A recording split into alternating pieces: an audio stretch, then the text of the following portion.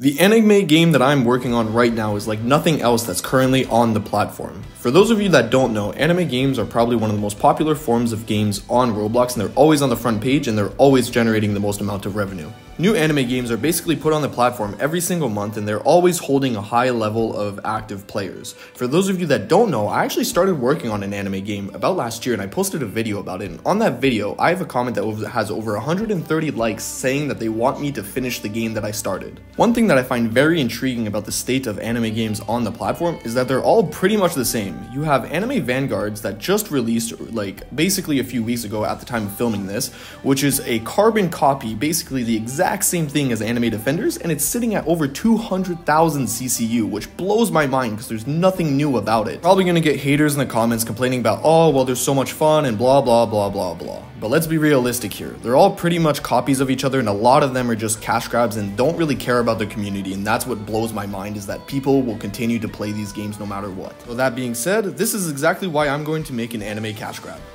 I'm joking, but I am going to be finishing the anime game that I already started. So for those of you that don't know, the anime game I made is actually inspired by a Steam game called Vampire Survivors. This game is so much fun, it's very addicting, and basically the whole entire premise is your goal is to survive.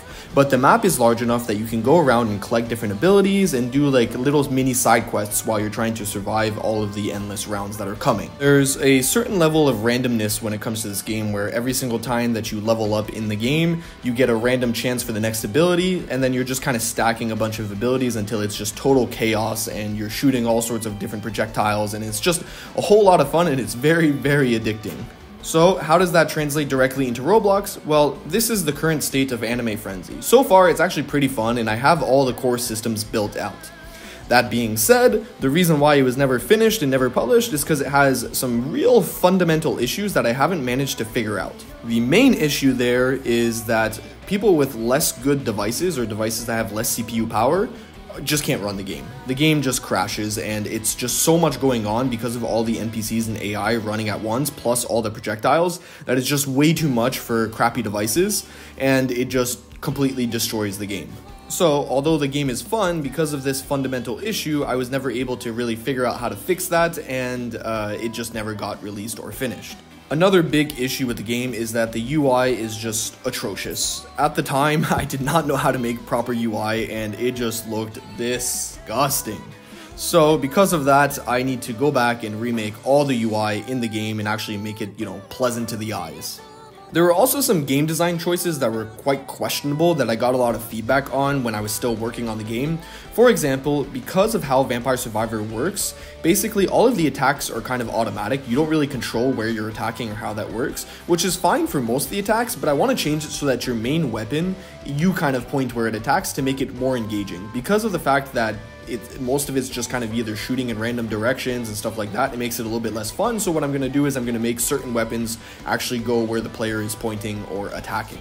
The core game loop actually has procedurally generated dungeons, so a lot of the dungeons in the game are randomized, so that makes it so that it's slightly more replayable, and every single time you replay, it's not going to be the same map, which makes the game slightly more fun in my opinion. I bring this up because another big part of the changes I want to make is actually improve the random maps so that they actually feel more unique every single time that you load in, making it a little bit more fun. There is a long list of other little things that need to be added, such as better VFX, better animations, and a whole lot of other just design and visual stuff. Another big one is actually doing the hub, because currently the hub actually I find it looks good, but it's not very Robloxy. So I'm going to need to change it so that it kind of follows the norms for anime games. For example, in anime games, there's like a queuing system. So basically, you'll enter into this room, you'll select your map, you'll select the level, then you'll select the difficulty. And then if you want, you can play with friends.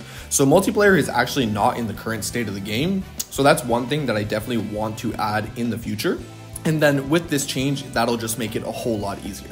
So currently how it works is your goal is just to survive. So basically you run around and you just try to avoid the enemies for as long as possible, while actually over time the enemies get harder, they get more health, then there's different enemies that start showing up, and then there's bosses, I think every 5 minutes. So what I think I'm going to do is I'm going to change that up. So instead of having bosses every 5 minutes and then the enemies progressing, I'm going to have different levels and different difficulties to actually increase the replayability and make it slightly more fun for people to play the game and grind it out. But that doesn't mean that I'm going to get rid of of the endless mode, I'm probably just going to shift it so that it's going to be like an endless tower, where it's going to follow the same progression where it just gets harder and harder for the longer that you last, and then I'm going to make world leaderboards associated to it to grind that out. So basically what you're going to have is you're going to have the core gameplay, which is basically, you know, easy, medium, hard, and then survive for 5 to 10 to 15 minutes.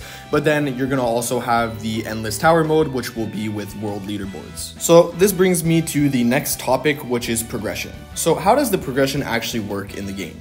So there's two forms of, well, actually there's three forms of progression when you really think about it. You have the main player level, that as you level up, you're going to get skill points, and then these skill points can be invested into different stats for your player themselves. Then you also have chests. So the chests will actually have different anime characters within them, and then these anime characters will give you abilities while you try and survive. As you can see on my right hand side, you have your anime characters. So as you increase your frenzy level as you survive in the game, you'll be able to unlock your abilities. So basically what this does, and the reason why there's like levels associated to it, is just so that you don't have all the abilities, and some of them are slightly OP right off the bat.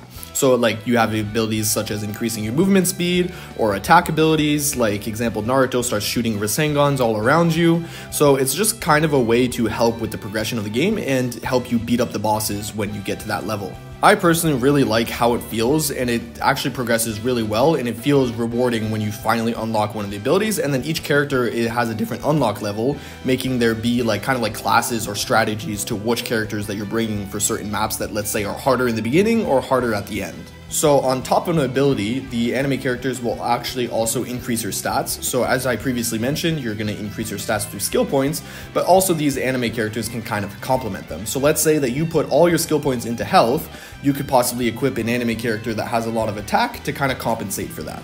On top of having the anime characters, you also have weapons. So you can equip a weapon that will basically be your first attack or ability. So when you start the game, you're going to start with a basic attack, and that basic attack is your weapon. So there's going to be more rare weapons and different like types of things, but every single different attack in the game will be able to be collected as a weapon.